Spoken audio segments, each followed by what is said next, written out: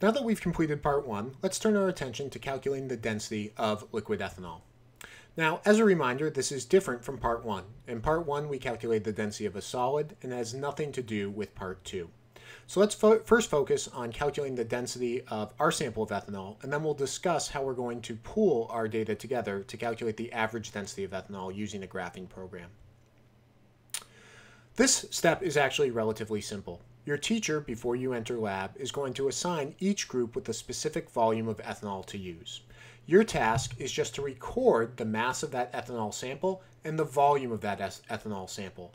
Keep in mind that your teacher may not give you exactly 2.0, 2.5, etc. Milliliters of ethanol, so it's important that you record your exact amount. At this point, let's go into the lab and get a little more instruction on how this step works. Then we will come back and discuss how we will access the average density of ethanol using the graphing approach. Now we're going to transition to part 2 of the lab, where we will find the density of liquid ethanol. Our first step is to tare the top loading balance. Grab one of the smaller graduated cylinders from the cart and head over to the balance.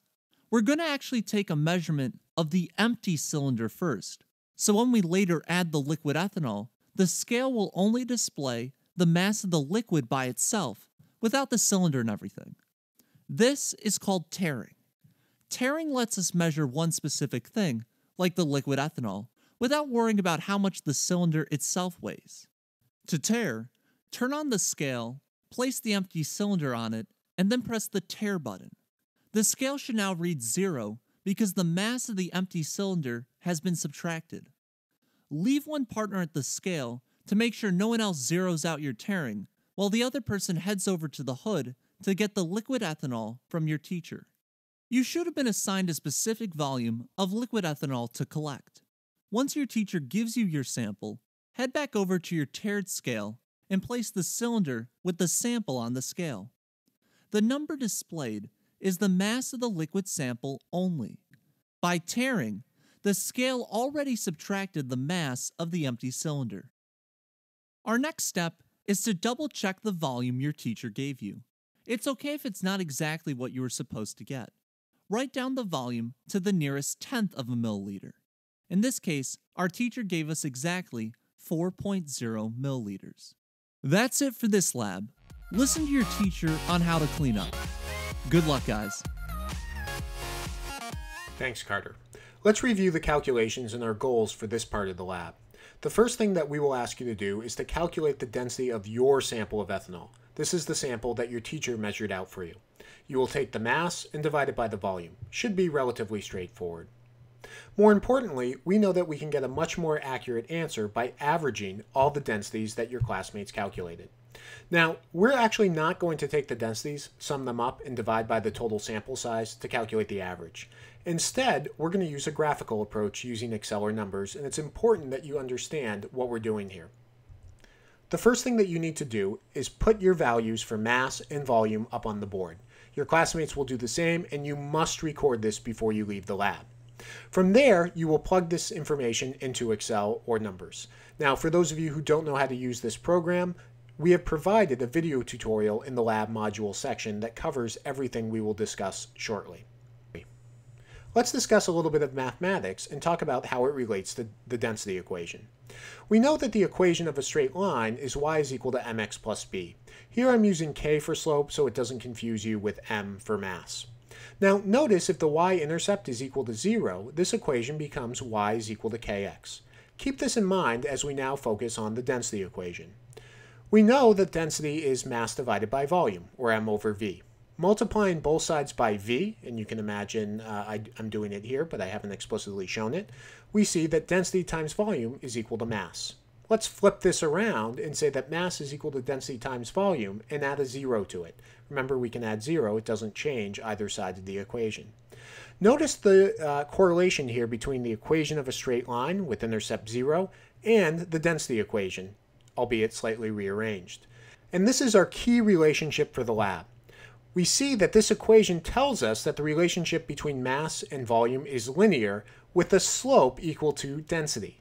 So if we plot volume on the x-axis, and you can sort of imagine volume taking the spot of the x variable here, and mass on the y-axis, and you can imagine mass taking the spot of the y variable here, the slope will be equal to the density.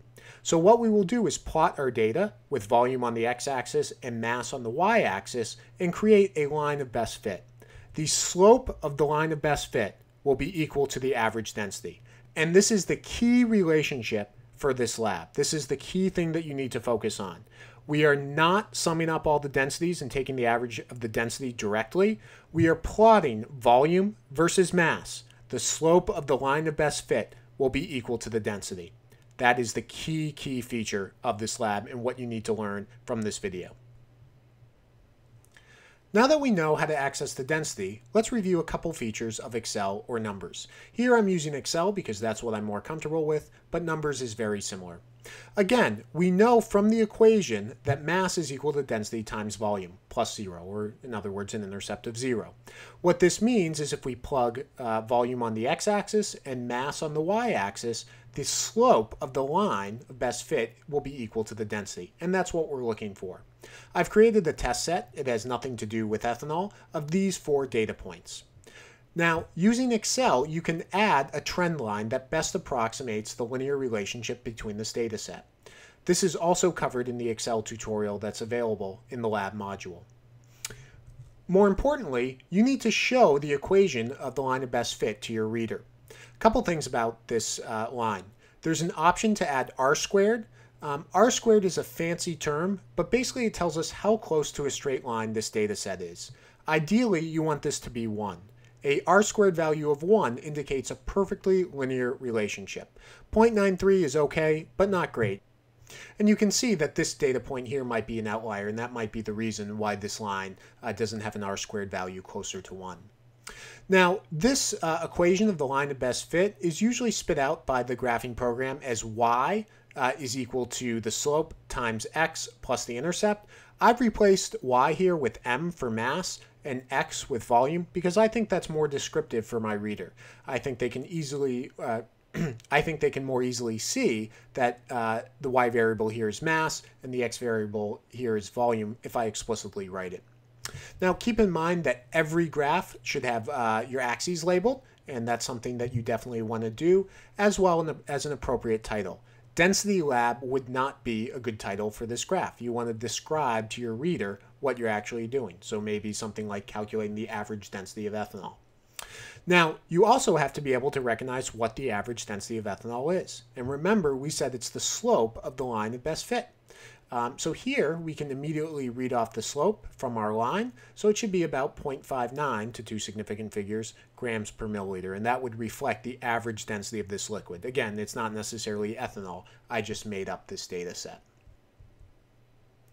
As a final note, your teacher may ask you to set this y-intercept equal to 0 on the line of best fit. Be sure to check with him or her. Now, here are the calculations that you need to do for homework.